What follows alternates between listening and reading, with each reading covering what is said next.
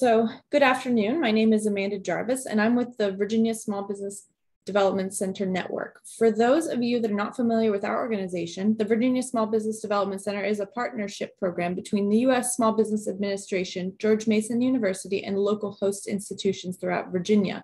With 27 locations across the Commonwealth, we provide training and technical assistance to small businesses in their local communities. Our one-on-one consulting services are available at no charge.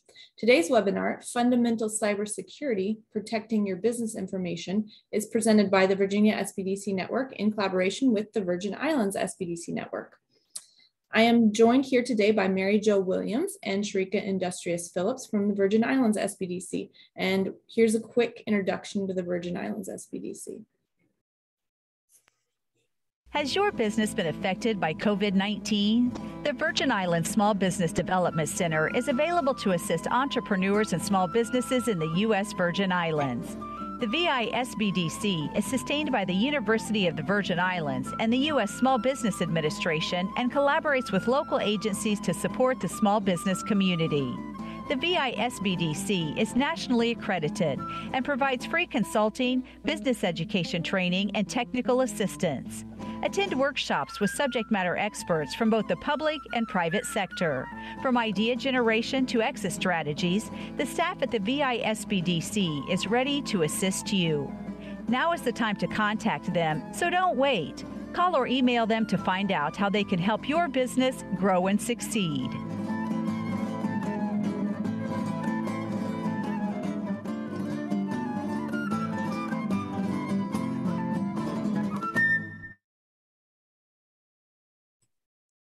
And now it is my pleasure to introduce our presenter for today's session.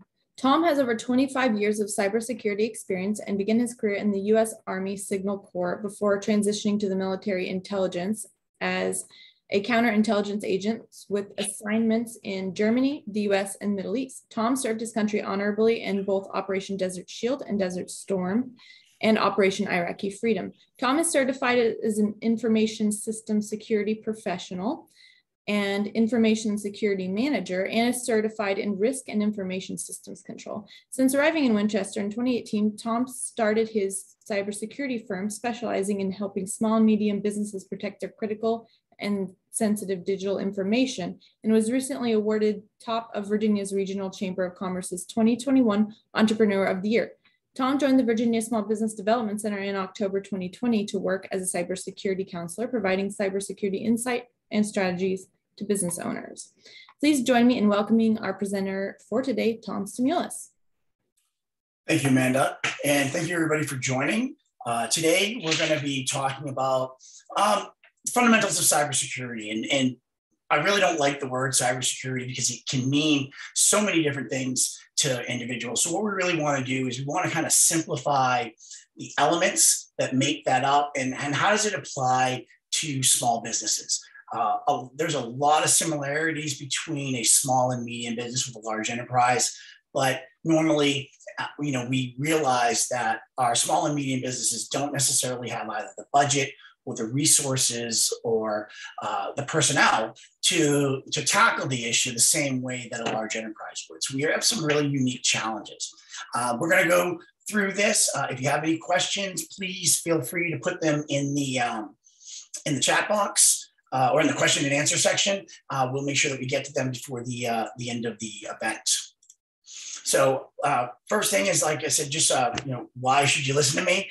I always, when I go to listen to somebody, I do have a lot of experience in cybersecurity. As I said, I started in the United States Army as a counterintelligence agent and then moved purely into cybersecurity while I was still with the military.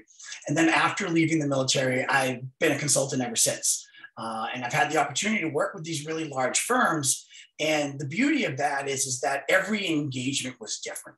I could work with different industries. I worked with different size organizations. I had different requirements, whether it meant it was an audit or a policy review or helping them structure their environment. And it allowed me to develop these skills that I can now share with our business owners, in the Virginia area as well. So that's just, like I said, I enjoy the issue. been doing it for a long time. It's evolved. Some areas we've gotten really better at, some areas we've gotten worse at. And so I think it's something that constantly changes, which really makes my my job exciting. It's never going to get boring because there's always something new that we have to learn. So today's agenda, I want to talk a little bit about some, small businesses and why it's important, an overview of cybersecurity.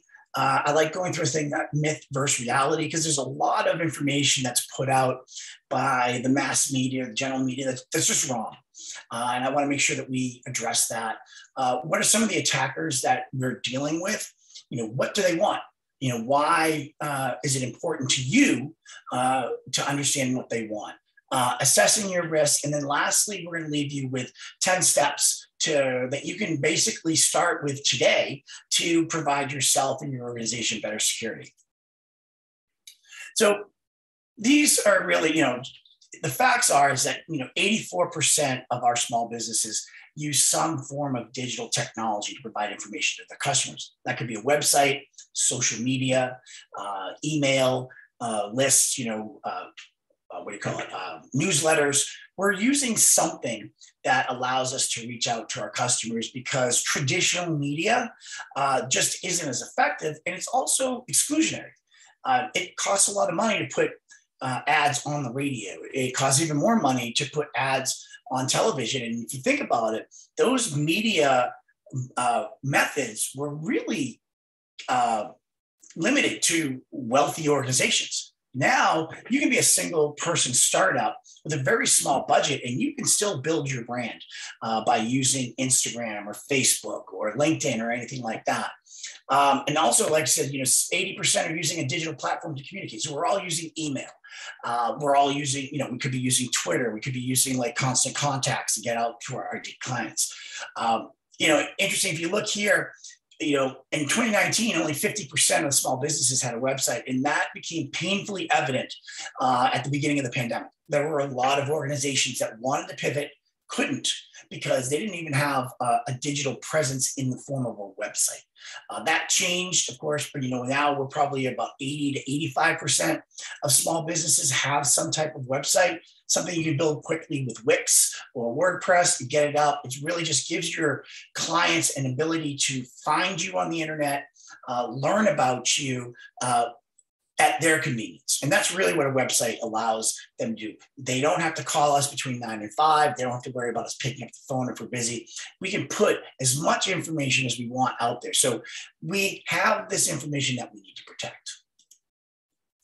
So just a little understanding, if you look, cybersecurity is not that old, okay? We're talking 30 years. And think of how much it's changed since the 70s. I mean, if you think about it, the internet really didn't take up till 1999. All right. And that was, 1998, 99. That's when things started. People realized they could monetize it. So for the first 20 years, it was more of a communication method.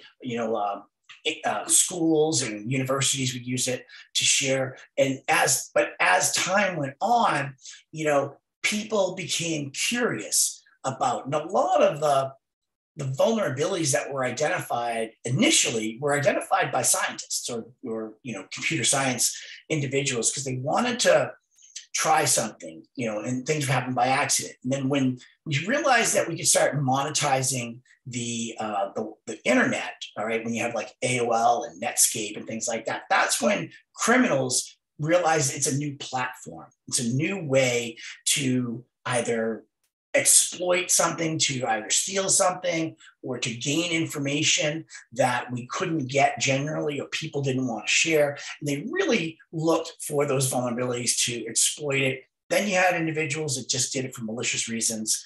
And now you have a whole slew of individuals that are potentially or could potentially cause problems on the internet. And some of us, we could be victims directly of it, or we could be indirect victims of it. But the biggest thing to understand is, no matter what you do, if you own an organization, you own a business, and you're on the internet, you have to address cybersecurity, right? It's not going anywhere. It's going to get progressively more. The challenge is, is that really cybercrime, and this is from the chairman of IBM, that cybercrime is the greatest threat to every company in the world. So whether you're a solopreneur or whether you have 100,000 employees, cybercrime can impact and potentially devastate our businesses. And what we're going to do today is we're going to talk about how to lessen that effect on us. Now, are we as desirable as a large enterprise? No. But the beauty and the danger of the internet is it doesn't have to be regional. So you can live in a very safe environment, right? Safe town, safe county, safe state. That's not the crime that we're dealing with. We're dealing with crime that can affect us from anywhere in the world, any country, any continent. All right, that if they are connected to the internet and you are connected to the internet, you are a potential target. So that expands it from whatever, several thousand potential criminals to 7 billion potential criminals, if you really want to look at it, and if they're all on the internet and we have a vulnerability that they can identify, they could exploit it and take advantage of it and not even be in the same country as us. Right, not even on the same continent, and that happens a lot when you think about like Russian attackers, attackers from China or Pacific or Africa or South America. Really doesn't matter. They can reach us at any time, not even during our work hours. So it's really something that we really just have to put things in place to make us less desirable to a potential attacker. So let's go over some of these little myths that sometimes are propagated by mass media. All right. So the first thing is you've never had a cyber attack, so your security is obviously strong enough. All right. That's not true. Cyber threats evolve, and they are constantly evolving, because as a cyber threat is identified, it's addressed, it's fixed, they move on to find another vulnerability.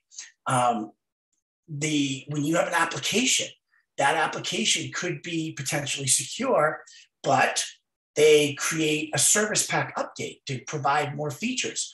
Unfortunately, they aren't always tested in the manner that they're supposed to. So they implement that new service pack, you get some great new features, but unknowingly, they eliminated a security parameter or changed a security parameter, which created a vulnerability. So it's constantly, so basically, it's every day you leave your house, right? You have when you leave, I don't know about you, but when I leave my house and I lock my door, I grab the handle and I check the door to make sure it's locked. That's basically cybersecurity. I could just lock the door, right, and say it's locked.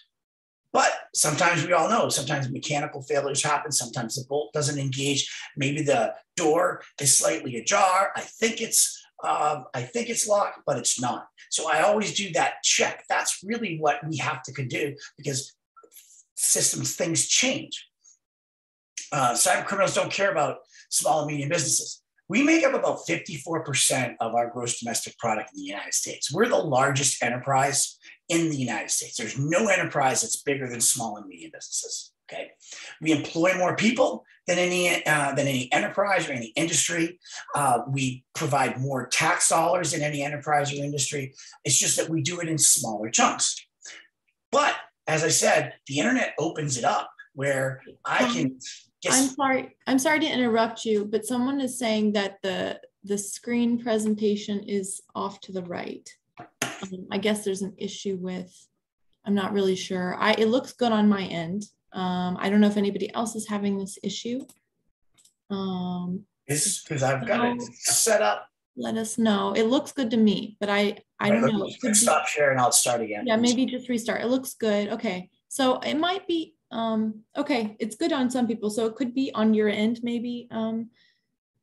Yeah, the person who let me know that. Sorry, I didn't mean to interrupt. That's okay. No, I'm glad you caught that. Thank you. Yeah. Okay. So I think it might be something where you need to move your screen around, Samuel. So just maybe try like maximizing. Okay, we're all good. Okay, continue. Sorry about that.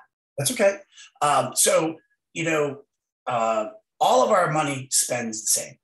And that's something that, whether it's $100, $1,000, or $10,000. And because these criminals try to exploit simple vulnerabilities, it takes no time for them. It takes less time in reality to go after a small business than it does for a larger enterprise. Now, maybe the prize is bigger with a larger enterprise, but the risk of getting caught, the risk of being prosecuted, the risk of being discovered, all of that goes up as well, because of course they're going to have more security.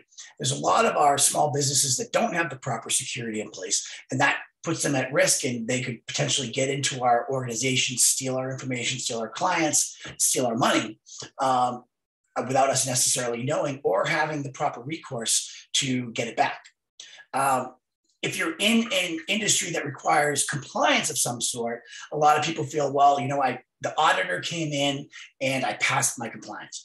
Remember that compliance is the lowest level of requirements. All right. So and a typical example is, there's a lot of regulatory organizations that will ask you, do you have a firewall?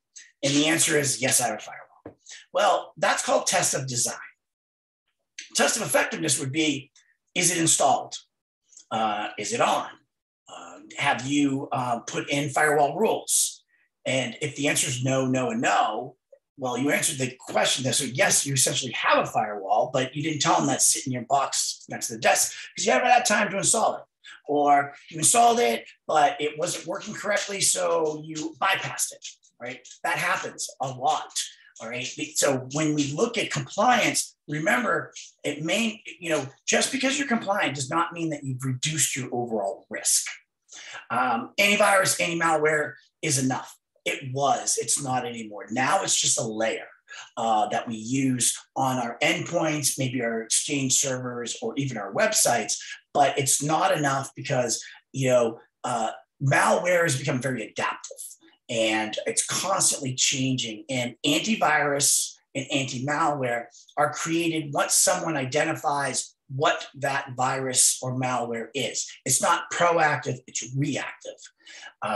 So that's another thing we got to keep in mind. So it's definitely not enough on its own. Cybersecurity belongs to the IT, all right?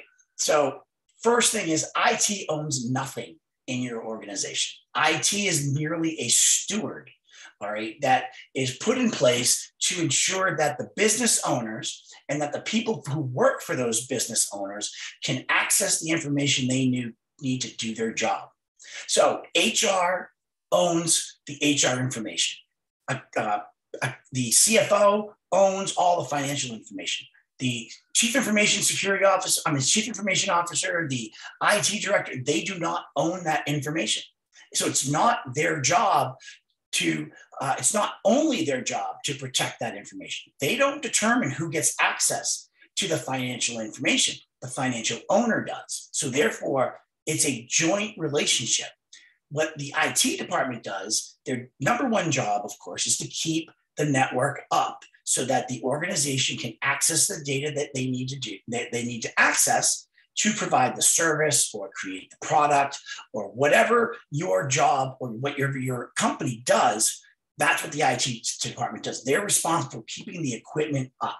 Now, inherently, just like if they were the building supervisor, there is security related to managing a building. You don't just keep the air conditioning on and the heat and the water running, right? You're responsible for the external access to the doors. Whatever. You're responsible for certain physical security.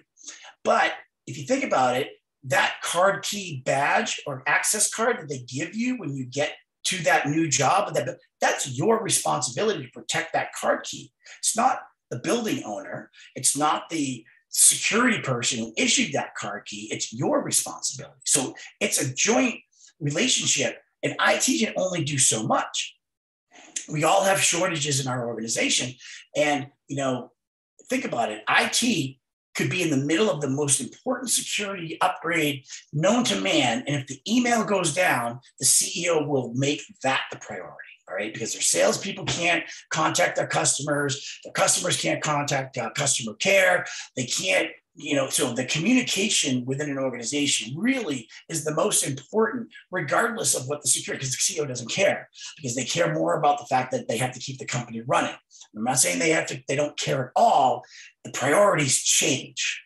So it's important that we are working together. That's why we do security awareness, because it's kind of like a network marketing. The more people we educate to understand what spam is, or what ransomware is, or what phishing is, then it helps the IT department focus on the bigger rocks of security. And they have an entire army of people with some understanding to know what they should and what they shouldn't click on. So it reduces that threat or that attack footprint, if that's what you want to really call it, because now I have smarter people, more aware people working in my organization. I'm going to have less mistakes. Still going to have mistakes. It happens, but overall, we're going to have less mistakes. You'll know if your company's breached. That's no. Even big companies. If you think about it, a breach can occur.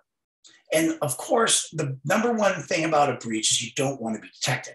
So they take serious steps to remain undetected by the organization. That could be a week, a month, could be a year. Now, if a large organization can't detect for a year, and once they do detect it, they don't report it immediately, because they go through their forensics and they bring in the specialists, and then they report it. And then 9 out of 10 times, they report it incorrectly.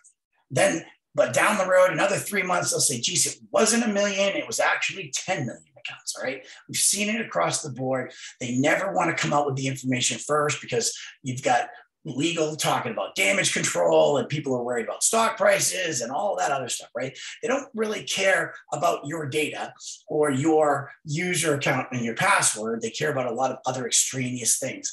And so it could take a year and a half before you really know the result. As a small company, maybe if they take money, you're going to see it quicker. But if they're just in there and they're using your organization for some other nefarious means, you may not know. And you may not even detect it. It might be a customer. It might be the FBI. It might be local authorities to say, hey, we found this document on the web. We believe this belongs to you. It's not supposed to be out in public. And you find out that you've been breached. Complete cybersecurity can be achieved. That's a no. It's an ongoing process, all right? It's not a sprint. I think people say it's not a sprint, it's a marathon. Really, it's a lifestyle, okay? You either adopt security practices into your organization and regularly assess them and manage them and change them based off of the threat posture that you're dealing with, or you end up getting breached. So you really have to evolve. It's no different than, walking through a city where, you go from neighborhood to neighborhood. Some neighborhoods are very safe. Some neighborhoods are not so safe. And some neighborhoods are just downright dangerous. And you have to adapt either your route or how you walk or where you walk or when you walk based off of the threat environment that you're surrounded by. And lastly here, threats come from outside of your organization. That is true, but unfortunately, insider threats are really a difficult thing because we've vetted these individuals. We've hired these individuals, but something has changed. Maybe they didn't get the promotion that they wanted or that they felt that they deserved. Maybe they didn't deserve it, but they believed they deserved it. And instead of taking the information and trying to get better, they're angry, all right? And they feel hurt, they feel slighted, they feel like that you don't appreciate them.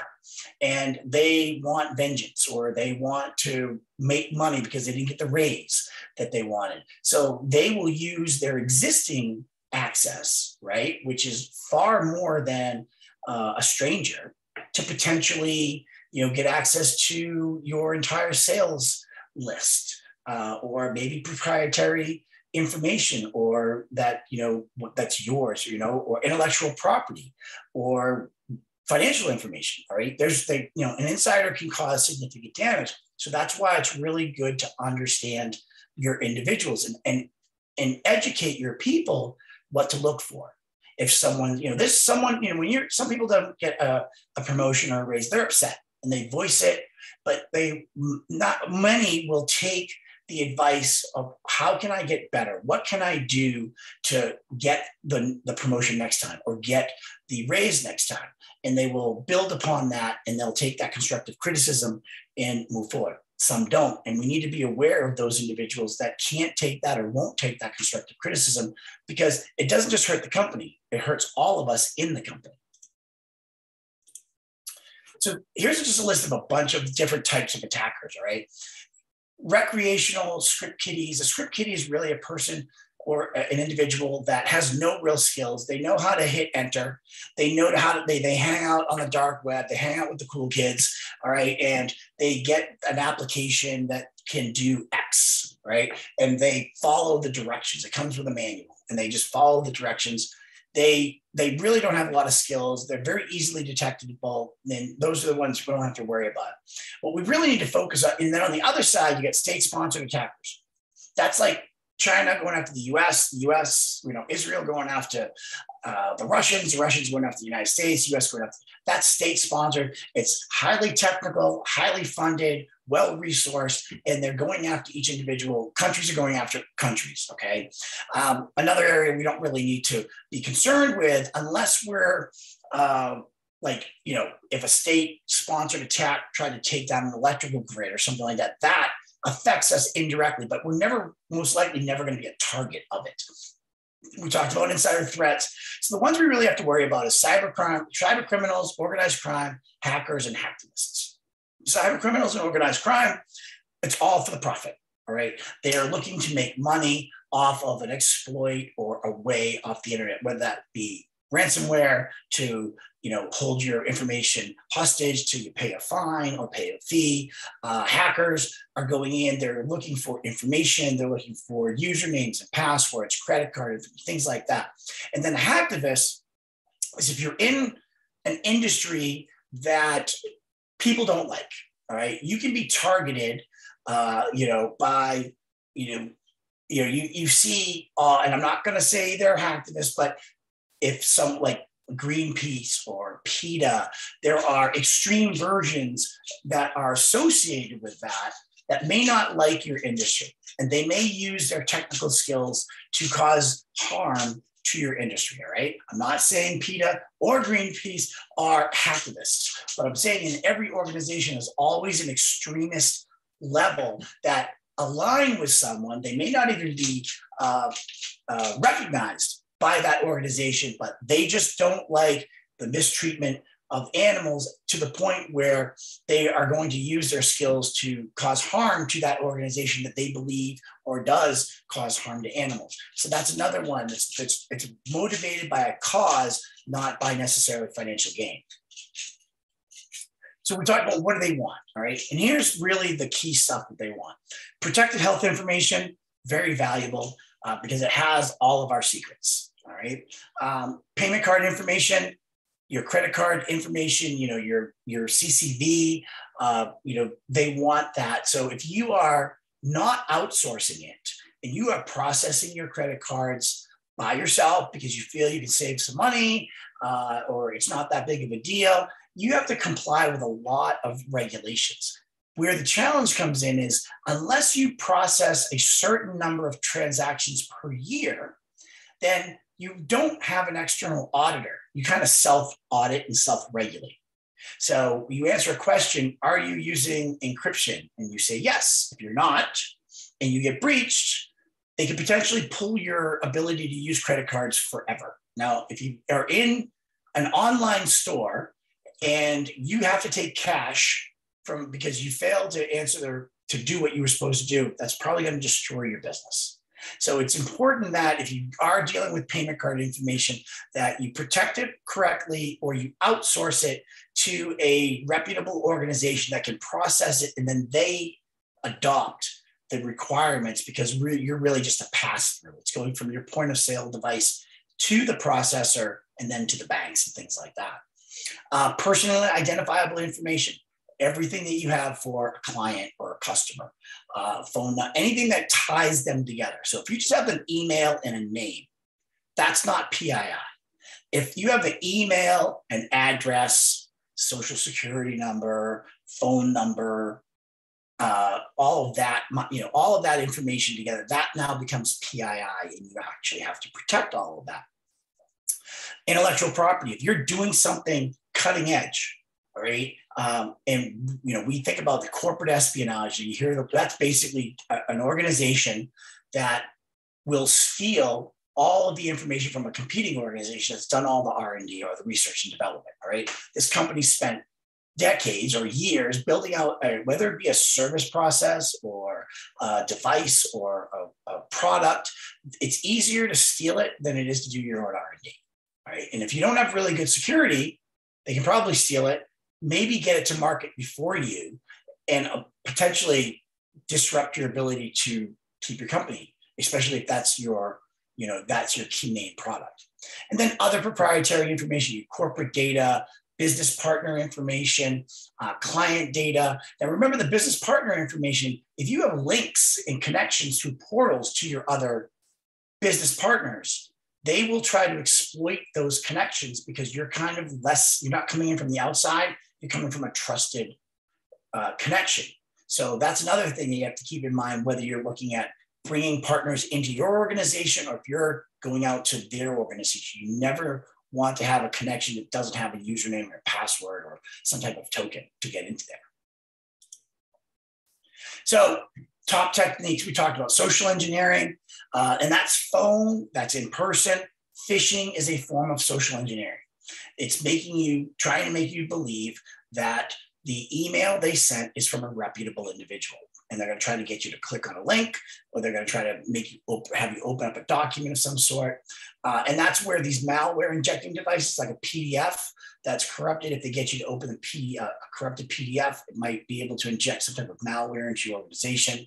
Missing security patches is a key thing. And I tell everybody, I say, and poor Amanda has heard this probably 50 times because we've done this so many times, is that there are two types of people who check their oil and people who don't check their oil. All right.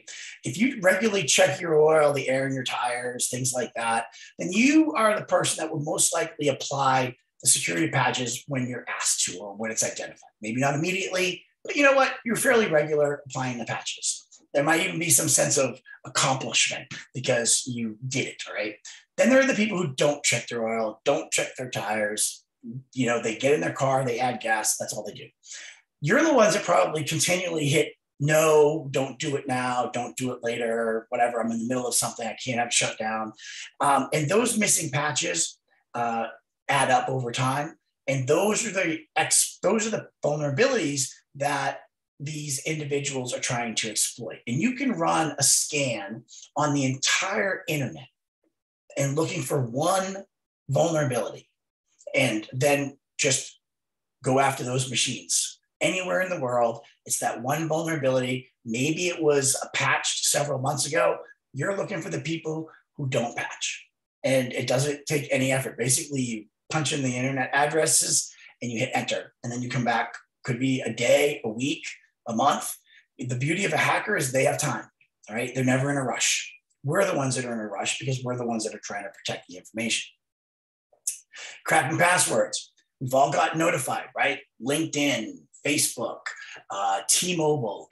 Those are some of the bigger ones there that we've had recently. What they do is they use a method that we're talking about here, right? Some of the techniques. They get into an organization, and one of the first things they go after is the password file.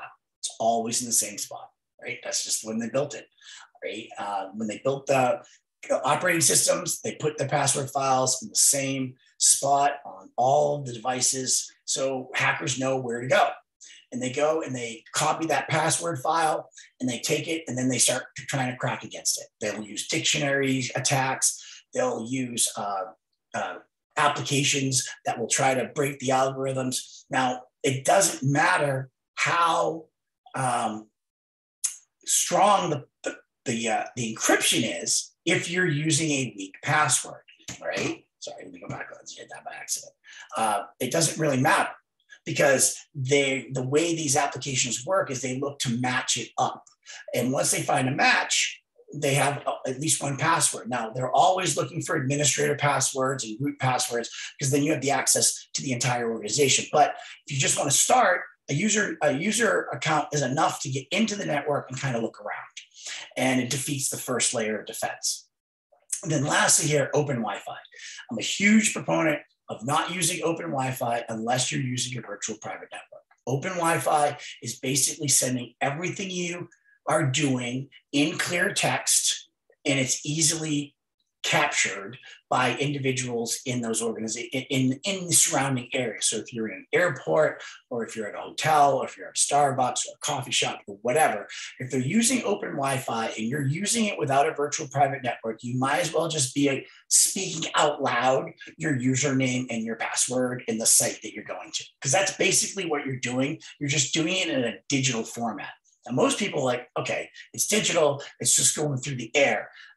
Criminals can capture everything that's in the air. And it's not hard, it's not expensive, it can be done. So basically they would be able to capture the site that you went to, the username, the password, they capture all the keystrokes of that. It's not difficult. So that's why I really encourage people, if you're going to use open Wi-Fi, use a VPN. Now that is not your cellular technology. If you're doing banking on your cellular technology, that's different. That's secured. That one you don't necessarily need a VPN for, but if you're going to use open Wi-Fi, you definitely need a VPN. So let's understand your risk here. So the first thing is you know what? Cybersecurity is not rocket science. There's a lot of technologies that we use that are extremely hard to understand, all right? Highly technical, but the fundamentals of cybersecurity are very simple. And if you look at your network or your environment, like your house, if you can protect your house or protect your home and your family, you can protect your network. It's really basically the same thing. Look at your home as your network, all right? The address of your house is your website. So if someone types in your website, it takes you to your address of your house. Now, you could have a gate, you could have a fence around your property, right? That's a layer. That could be, you know, a way to, you might have an alarm on that fence. If someone comes through, it's an intrusion detection. But let's just say they get up to your front door, right? That front door is your firewall. We have a lock on the front door, and we have a front door because we want to identify or determine who we want to enter our homes. If it's a stranger, we're going to try to vet that person to understand before we ever let them into our house. Someone knocks on the door and it's a friend, right? We let them in. If they're family, they have a key because we've validated them and we've given them access so they know how to get into the house. But that firewall is the same way. You have rules in place to prevent or to authenticate only the individuals you want to enter your network. They have to have a reason to get in there, and you're the ones that make that decision. But even if you have a friend come over, you have a party, and you have friends come over, you may only want them in certain sections of your house, maybe the living room, the kitchen, the game room, whatever. But you don't want them upstairs. You don't want them in your kid's bedroom. You don't want them in your master bedroom, right?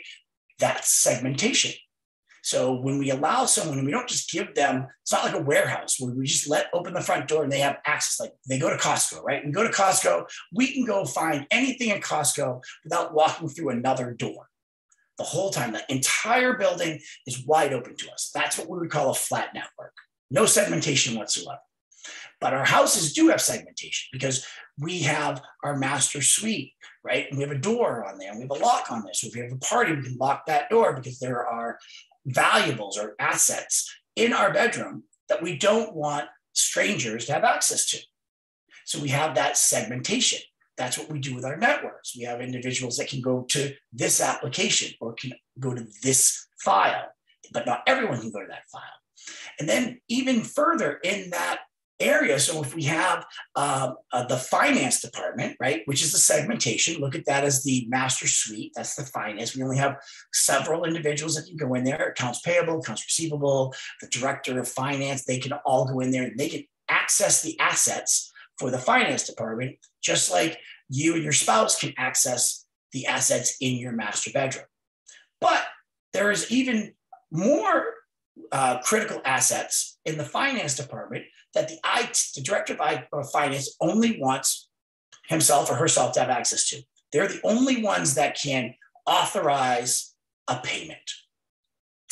In your bedroom, you have that as assets too. You have jewelry or cash or important documentation. You put that in a safe.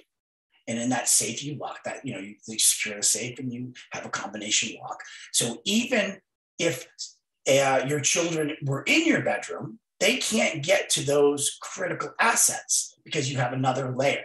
Same thing with the finance department. The finance department has an application or a file that only one or two people can get to.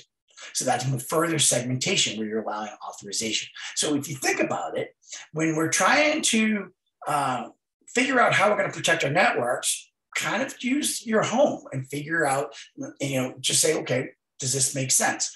Think of all of your windows and doors as, you'll hear the term port, right? Every application, every internet service uses a port. There's 65,000 windows on a computer. Okay, all of those have certain services assigned to them. Some would have none. All right, but that's your windows. Some windows we keep locked all the time. Some windows we keep open all the time. And some windows we don't lock, but we open and close them as needed. Okay, so like a port 80 is your HTTP, your website. Port 443 or window 443 is how you do your secure transactions. That's your HTTPS. Okay, so that's a secure access. So all of those windows. So we have to make sure that we know all of our windows. We know what's open. We know what's closed. All of that. So it's same concept with our network. So you can really normalize it, and like I said, not overcomplicated with all of these acronyms and numbers and binary and hexadecimal. Let the geeks deal with that. All right. Just as long as you understand the fundamentals of security, you can explain it to either your IT person or your managed service provider, or even if you're working with a cybersecurity professional, you can explain to them what is concerning you, what you want addressed. And it goes back to, like I said, what kind of house do you want to build? Okay. We all know the story of the three pigs, right? You can either build a straw house, it's quick, it's fast, but not very secure, or you can take a little time and build a house made out of brick, which is a lot more secure. And it's going to be able to stand. It's going to be far less apt to be attacked by a hacker. Because remember, attackers or hackers and criminals are going to go the path of least resistance, always. Okay, they don't want to raise a red flag. They don't want to set off alarms. And this Christmas season is a perfect example. The malls are going to be back open, and you can walk into a parking garage and a criminal will almost bet you 100% of the time they're going to find a car that's not secure.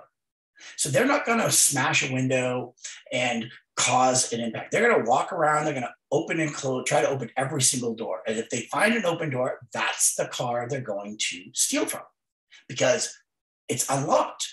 Maybe they don't get everything they want, but you know what? They're going to bank on the fact that they got something, okay? And then they're going to keep moving on. If they smash it, they might only get to 2 or 3 cars. Maybe there's 50 cars that are unlocked. They could basically criminalize 50 of those cars, but if they smash the first 3 windows, it's done. They're not going to be able to do it. And they might not get anything if they smash the windows too. So you think about how much time you want to spend. And it's not always resources. It's just a plan, all right? And when you're building your network, think of home and garden television, all right? The beauty of home and garden television is that they inspire us, all right? We have our coffee on Saturday morning, we watch it, and we see someone completely demo and finish a bathroom in 30 minutes. And you know what? We're like, we can do this. It wasn't that difficult. So we run to Lowe's, Home Depot, we buy all the stuff. We tell our spouses that we're going to tear out the bathroom, we're going to fix it because we've been wanting to do it for years, and we can do it far less cheaper than bringing in an expert or bringing in a professional, right? So we do it, we tear it out. Tear out's easy. Demo's easy. Anything you demo is easy. But then 5 weeks later, our spouse is ready to take us to court because we ran into an issue, all right? Or work called, we had to travel or whatever, right? Life takes over. And 5 weeks later, we have an unusable bathroom. And then we end up having to call an expert because our spouse is ready to divorce us. So we call in the expert. It costs us more money because we messed up stuff and we demoed it. And we have all these tools and all these supplies. And now what do we do? I mean, so some things we can do on our own. All right. And I'm going to share some of the things we can do. And then some things I recommend you at least speak to a professional before you go and demo your entire network, because that network needs to be up to run your business, but it also needs to be secure. So here's just an example of like what the world was before COVID, right? Just a traditional, actually, let me use this one here. Traditional network, you've got your main office, a couple branch offices, firewalls, maybe one or two people that would VPN in. It was great. All right. We had a firewall here. So everybody behind these firewalls was protected. The data was protected. We had our firewall rules. And then March hits, right? And we all have to send everybody home. What do? This is what we do. We send everybody home with their laptops, with their desktops, with their own personal device. And now instead of 3 branch offices, we've got like 15 branch offices. And a lot of these branch offices, and the branch offices that we have are empty. So we're not doing any transactions. Nobody's here. They're all home now. All right. And now they've got to get to these servers. How do they do that? They connect to the internet. They connect through their own routers. They get on the internet. We give them the ability to connect. If we're not using VPNs, we give them RDP or remote desktop protocols, which allows them to access all of this. And we're doing it all insecure.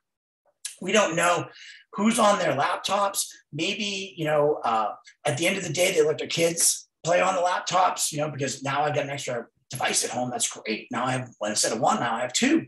And I'm not working, so why can't my kids use it? Or maybe I'm surfing the internet on, and I'm doing it all in an unprotected environment because I don't have a firewall at my house. I'm connecting all open line. It was just chaos, right?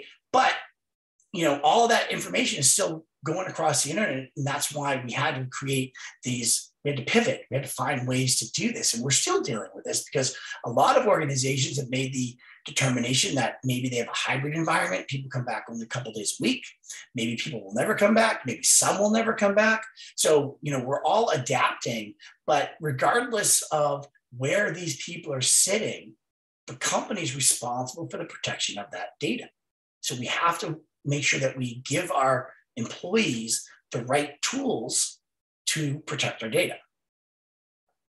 And sometimes people ask, what's a VPN?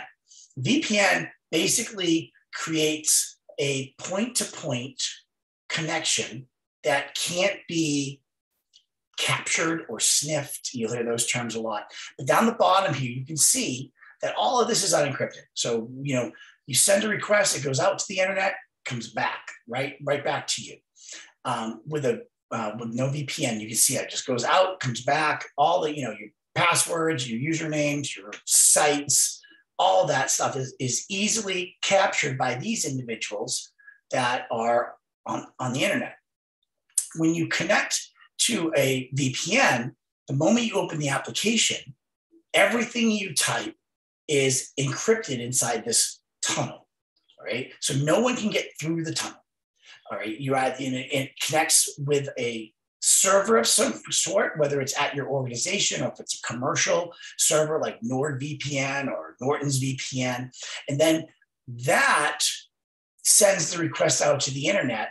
And when the internet comes back, it comes back to this address. So they don't know it's you. And they can't detect what you're transmitting because all of that data is encrypted. So there's a couple of things. One is the VPN server protects our identity and our location, but it also protects all of the data that we're sending back and forth. So now all of that data is encrypted. So even if someone was to capture the data stream, they wouldn't be able to decrypt it because it's just a bunch of encrypted data. It's unreadable, and they can't decrypt that data. So we also talked about passwords. Like I said, we've been using passwords for 30 years. This is the top 20 most popular stolen passwords after 30 years. You'd think we'd be doing a little bit better. Now, some of you might be laughing, like, really? 1, 2, 3, 4, 5, 6? The only reason someone uses 1, 2, 3, 4, 5, 6 is because the organization allows them to use 1, 2, 3, 4, 5, 6. But as I've said, if you allow 4 to 12, they're going to use 4 characters. If you're going to say we allow you to use alphanumeric with a special character, but we don't enforce it, they're going to use the least possible because people don't like remembering passwords, especially if you're going to make them change it every 90 days. Okay. So these are the ones, when we have these encryption or these passwords stolen from larger companies and they end up on the dark web, we get to see what it is, right? And you can see it's really all about easily remembered passwords. Now, some of these people, if you allow it, might be using this to get access into your organization. That should cause you a little concern. If you allow that, or if you don't manage it, then people are going to use the least. It's just like everything else, right? The least possible route, the quickest way to get to something. People aren't going to create difficult passwords if they don't have to. And when I talked about that, if you think about this, all right, even an 8-character password with alphanumeric, an upper and lowercase number, and a special character will take 57 days for me to crack it using the password cracking software that I have. Now, 57 days, you're like, oh, 57 days. But remember, I told you, it might take them 6 months to figure out they have a breach. So that 57 days comes and goes. That's why, at a minimum, if you're not regulated, I tell people to use a 9-character password. Because if you use a 9-character password with the same requirements, it goes from 57 days to 12 years. Because we start talking about the number of permutations or possible passwords. I'm okay with 12 years, all right? Because that's enough time for you to be notified that there was a password breach with this provider. You can go in, you can change it. And then if you're using multi-factor authentication, you even have an extra layer of comfort. If you are a government contractor and you're going to be doing with the business with the government, they now have their new Cybersecurity Maturity Model where they're making it 12 characters with complexity. So what they're saying is they feel comfortable that 5 million years is enough time for them to feel comfortable that someone's not going to crack your password. That's using a laptop. Okay, please don't text me. What about quantum computing and all that stuff? If you have more CPU power, you can make some of these applications work faster. All right, but right now, quantum computing is not really economical for most organizations, unless, like I said, maybe state sponsored, but most criminals, they don't need it. And the reason is I only need one password to start. And from there, so if I have someone who has a 6-character password, right, it's going to take me 13 minutes to get into that account.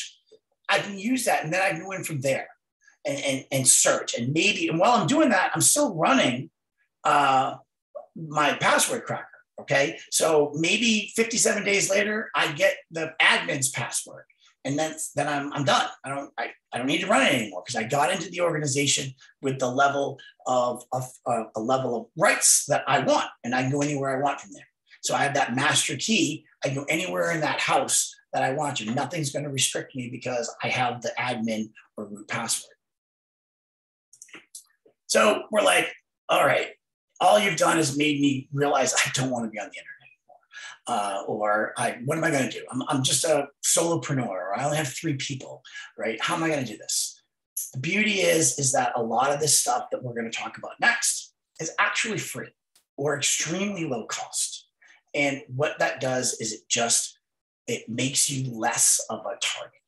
So I'm going to leave you guys with 5 steps that you can take today and 5 steps that you can take tomorrow. Now, this presentation is going to be PDF. It's going to be sent out to everybody. So you don't have to write down notes as quickly as you need to. You'll get a copy of it. You can go through it. So the first thing I tell everybody is get some professional help. All right. Because the SBDC offers no cost cybersecurity consultation, I would highly recommend you reach out to them and talk to one of us. All right. Help us understand what your environment is, what you're protecting, and we can help you prioritize what's the first things you do. And like I said, don't do it yourself. All right. Because if your expertise is a medical doctor or a dentist or an insurance agent, right, I have all of those. I have a doctor, a dentist, an insurance agent. I do not try to self-medicate. I don't try to go buy, all of those cool dental tools and try to, take care of my teeth every 6 months. I go to a professional for a reason. They understand what they're doing. They can do it in far less time than I can do it and at far less cost. Inventory your assets. You don't need an expert to do that.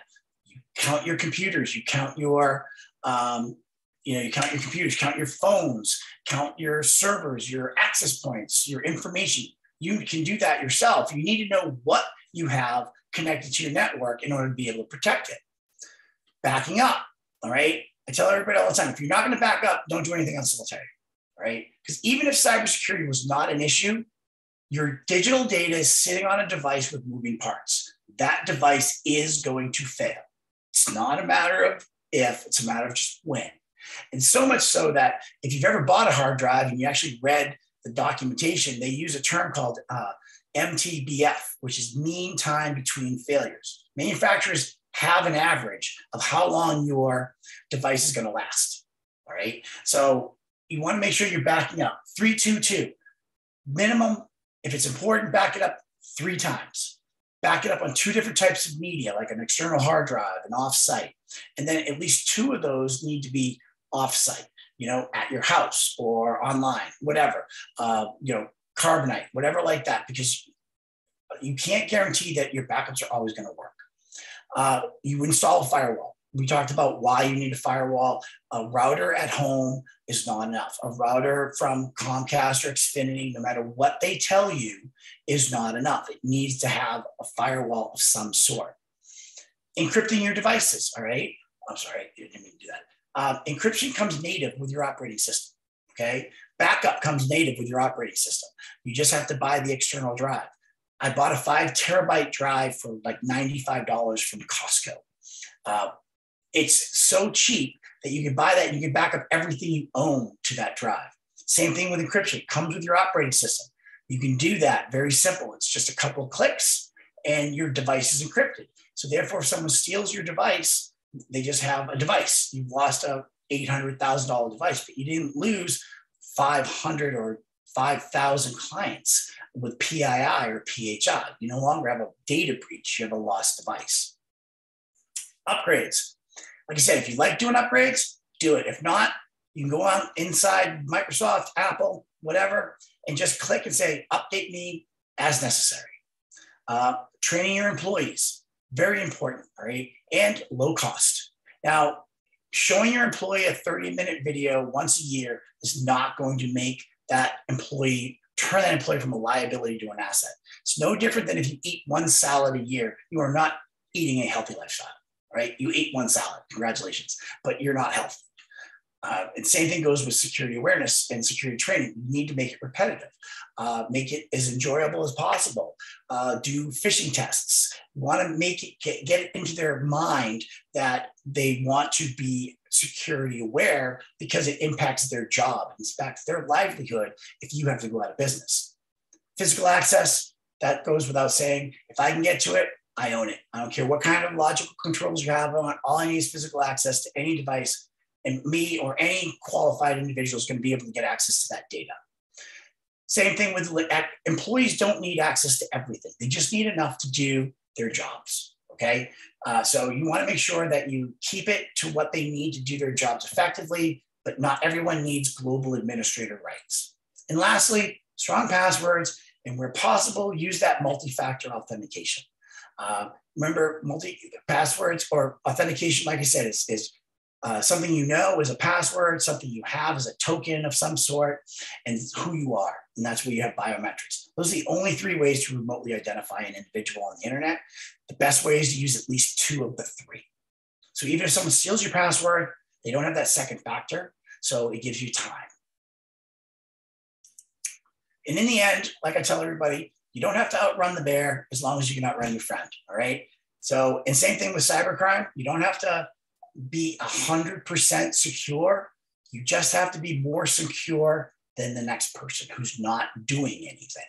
If you do just a little of, if you do those 10 things that we just talked about, you have raised yourself far enough out of the way that they're not going to find you easily because there's so many other people that aren't doing it. They're going to be the victims. And it's not what I want, but you know what? I can't fix everybody. I can only fix the people that I can work with. And you guys are the ones that are going to take this information. And if you implement it, it makes you far less attractive to a criminal because you are more effort than somebody else who's not doing it. So here's some of the contact information. The Virginia SBDC, if you want to set up a meeting, you can use help@virginiasbdc.org. You can email me directly. We do our Facebook Lives every Tuesday at 12:30 where we pick a topic and we try to normalize it. You hear the term intrusion prevention system. What does that mean? I'll normalize it. Or we'll talk about a breach, or we'll talk about a certain, something that's more technical. We take a few minutes, just try to normalize it so that you have an understanding, so you can kind of talk intelligently to it without actually knowing all of the specifics. So we do that every Tuesday. We've got a year's worth all online. So you can find all the links either at the Virginia SBDC, on my Facebook page. If you just follow the Virginia SBDC, you'll get notified when we're on, as well as, you'll have that link to go look at it at a later time. Or you can go to my website. I link to all of those SBDC ones as well. And then lastly, I just got a couple of links with some resources if you're interested in getting a little more information about the things that we've talked about. And now we got a few minutes. Amanda, if we have any questions, we can go through them now. Yeah, we have a few. Thank you so much, Tom. I'm going to start. So if you have questions, the Q&A box is the best place to put them. This first one, I think I might need some clarification, but I would like to know if there's a place to learn how to do a test email for our current employees. I'm guessing maybe a phishing email test. We don't have an IT department to develop one. Is this something I can find more info how to do online? Are you talking about a phishing email test maybe? Yeah, so there's a company called KnowBe4. It's KNOWBE4. And they are a security awareness company. But they offer a lot of free tools for organizations, for smaller organizations. So I would start there. I think they actually have a phishing tool that you can download. But if they don't, I think I've used it in the past, but there's a couple of great security awareness companies that offer free tools. The only thing is, when you register for it, you might get a phone call from somebody who wants to talk to you about it, but you just tell them no. But really, they have a lot of great do that. I've used their phishing examples in some of the training that I've done, so it's a great place to start. Yes. Okay. Also, I've also found we're gathering some resources to put on our cybersecurity webpage on the Virginia SBDC page.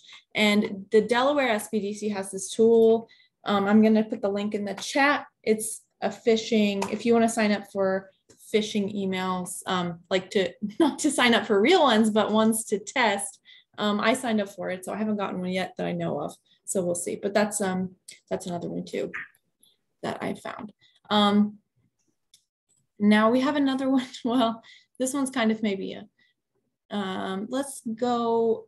Which services do you recommend for internet protection? So I'm not sure what the internet protection means, but if you're talking about firewalls, I would look at companies like Fortinet. I would look at there's Ubiquiti.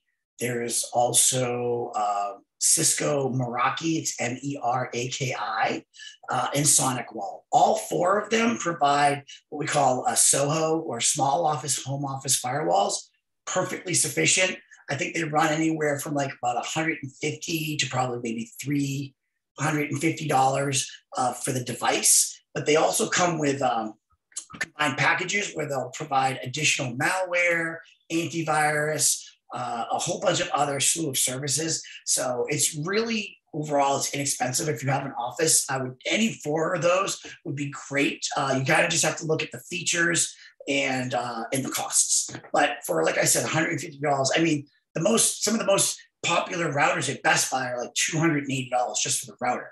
So it's really not a significant cost, and the value that you get for that and the comfort. And a lot of them also come with VPN access. So you can build that into your package. So I would look at that from an internet protection perspective. All right, thank you for that. Should all business owners implement two-step authentication for each software app they're using? And do you have any app recommendations? I think it's about the two-factor authentication. So a lot of two-factor authentication is built into some of these applications, and they do it for free. So they'll either do it through the Microsoft, Facebook has their code generator. Companies like Amazon, they'll use Google Auth. There's Microsoft Auth. A lot of applications will tie it into. So things like LinkedIn, Amazon, they all use that for free. I would leverage those if you can. But if you're looking for something specific, a lot of the firewalls also offer multi-factor authentication, either a software token that like there's Duo security that can be tied to a firewall. Fortinet does a lot of that too, where it's an application that they put on their phone or their desktop, and they log in, and then they have to generate that 6-digit code to as a multiple factor. So a lot of the firewalls build two-factor authentication right into it, because as a small business owner, you don't want to buy a bunch of different applications. You really kind of hope that you can get a suite from a reputable organization. But yes, if you can use two-factor authentication, I would highly recommend you use it. Great, thank you. And the next question I am going to answer, I'm going to put some things in the chat here. So do we need to join the Facebook group to join the Cybersecurity Facebook Live? No, you can follow the Virginia SBDC on Facebook and you'll get notifications when we go live, but it's every Tuesday on the Facebook page at 12:30, but the recordings are all saved.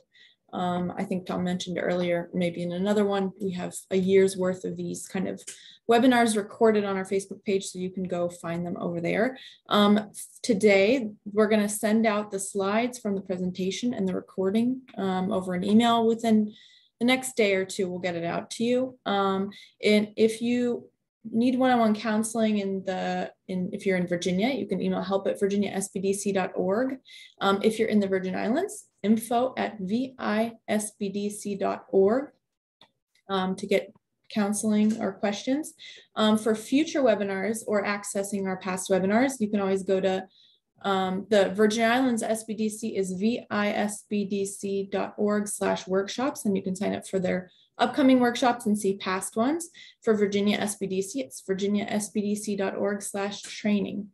So you'll be able to see this one. Eventually will be up on the web page, and you'll be able to access it, but you also get an email. And that is that. So I saw, what is a token? Yeah. A token is something that you have. So if you've ever logged into a credit card, your bank, and they send you a 6-digit code via text, that phone is identified as a token. In the old days, it used to be a little token that with a 6-digit code that would change every 30 seconds, like an RSA token, or they have software tokens like that you can put on your phone, and when you open it up, like the code generator for Facebook, it changes. So a token is just something that you have that only you should have. Like you would be the only person holding your phone. So when you got that text with the 6-digit code, the sender is fairly confident that it is you who would read that and then enter it after wanting to log in. So that's really just what a token is. I have one from the chat earlier in the chat. Do online, and this might have been in context of something you were talking about, do online stores like Shopify, PayPal, or Wix have these securities in place?